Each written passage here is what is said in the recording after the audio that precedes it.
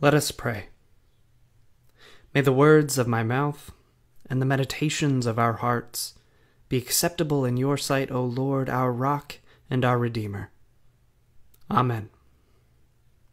Why did it happen this way?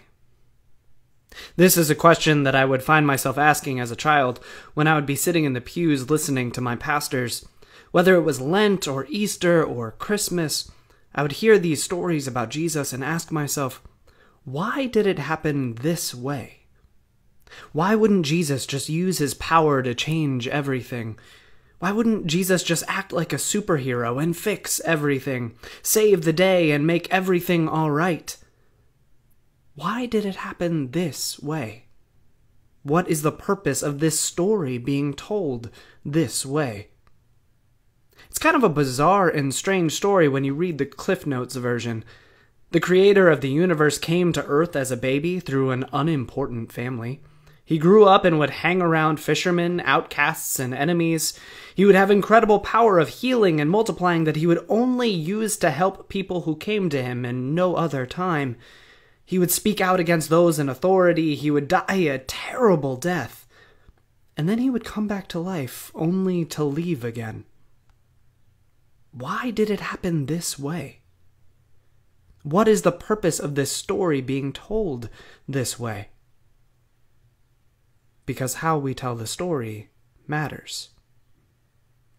As we've walked through this Advent season, we've wrestled with the themes in the Gospel of Matthew of identity, tradition, inclusion, and now purpose. Identity focused on who Jesus was and who we are. Tradition focused on where Jesus came from and where we come from. Inclusion focused on who Jesus was with and who is with us. And so today we ask, why did it happen this way? Why did Jesus' story happen this way? Why do we tell our story this way? And how we tell our story matters also. Who we are, where we come from, who has been with us, these are critical points of our own story. They illuminate what is important to us. They illuminate who has influenced us in our lives. The first week of identity, I talked about how I was often asked as a child if I was going to be a pastor like my father. I could shorten my story to 2 lines. I was expected to be a pastor, and now I'm a pastor. But to say it that way would be a disservice to that story. It wouldn't speak to the struggles that I'd been through, the struggles that I still face today, the love and support that I received from my family during those hard times, the incredible love and support that I received from my church when grace was not deserved, and the many ways that God was entering my life through people around me and in signs all around me. I became a pastor so that my story could be hope for others. I became a pastor because God showed me what it meant to truly be in relationship with people and to see God in their lives. That's my story. And how I tell it, the people that I lift up, the themes that run through it, how I tell it matters. So why did Matthew tell Jesus' story this way? We could simply say Jesus came to save us, then Jesus saved us.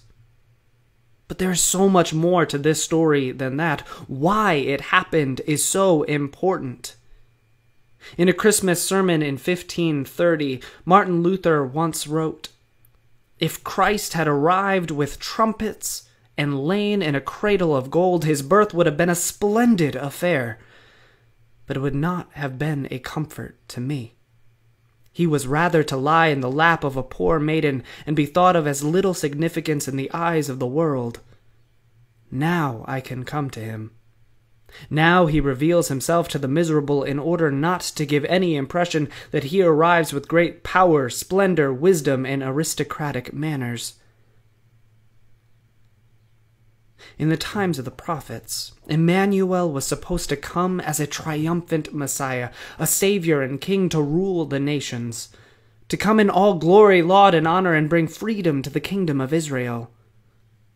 And yet, our Emmanuel, our God with us, comes as one of us. Born as a lowly infant to an unwed couple, it is in that way that our God comes to us, into the sin and brokenness of this world, completely vulnerable and in the lowest of places. It is into sin and brokenness that our Savior, our God, comes to us. It is in places that are messy and don't make sense. It is into the relationship of a young couple out of wedlock. It is in bread and wine or grape juice, two ordinary things that anyone could have. It is nailed on the cross, bearing the sin of the world completely alone. God comes to us in the places and times that we least expect. God comes to us in the ordinary. Because that is how we all know that we can know that God will be with all of us. As Martin Luther wrote, if Christ had arrived with trumpets and lain in a cradle of gold, his birth would have been a splendid affair. But it would not have been a comfort to me. He was rather to lie in the lap of a poor maiden, and be thought of as little significance in the eyes of the world. Now I can come to him. Christ came in the ordinary, so that each of us, every single one of us, would know that God came to be with us too.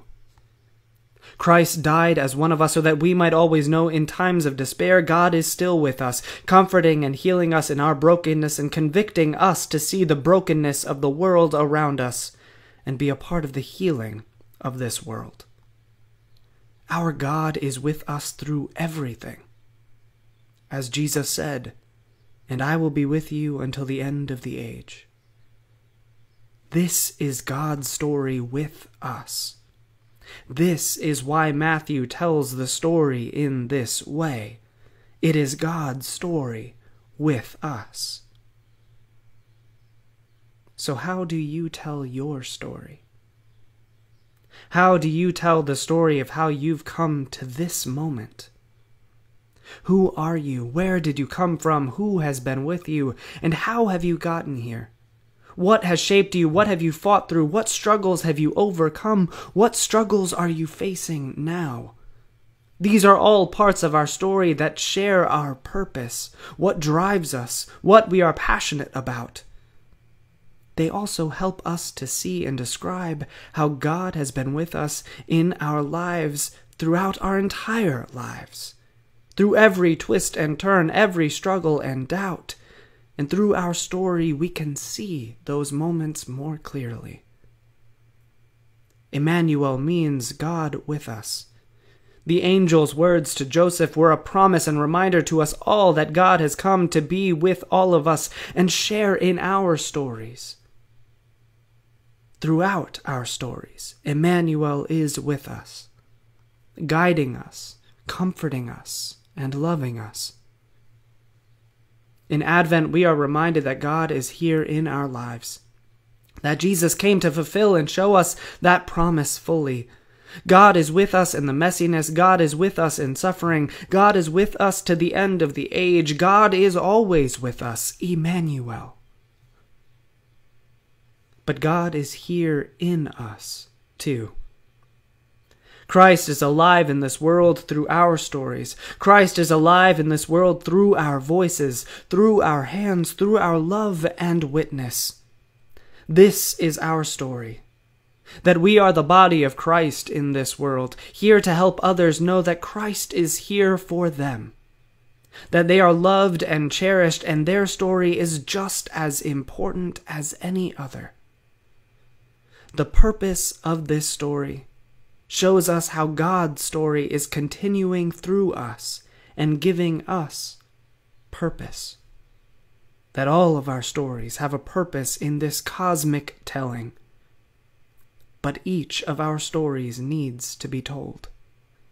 Each speaks to God acting in this world. Each individual story speaks to God's presence and love for all people. Stories that rise out of the unexpected. Stories that rise out of the ordinary. This is our story. This is the story of Emmanuel, God who is with us, now and forever. Amen.